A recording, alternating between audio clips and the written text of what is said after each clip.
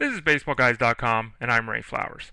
Why am I holding this stack of 20s in my hand? No, I'm not going to the strip club tonight with Pac-Man Jones to make it rain. I'm just trying to make a point. Looks like Matt Holliday and Scott Boras are all about the dinero. Recent reports have been circulated that the St. Louis Cardinals have made an offer to Matt Holliday, an 8-year deal worth $130 million. Holliday apparently has not accepted the deal yet, with the rumor being the reason of this. Jason Bay's deal with the Mets, $16.5 million a year. The potential deal with the Cardinals, $16.25 million per year for Matt Holliday. Whether or not that's true, we're not certain at the moment. We are certain that another rumor that's out there, the one floated that says apparently that the Orioles had offered $130+ million to Matt Holliday to become a new member of their outfield, are completely false. The Orioles came out today, shot down those rumors, said there's no accuracy whatsoever in those reports at all.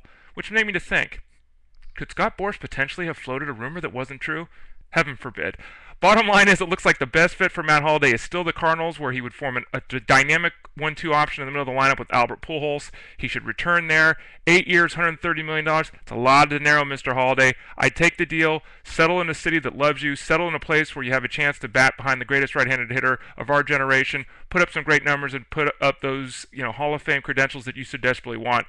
You can buy a lot of food with $130 million. Take the deal, Mr. Holliday.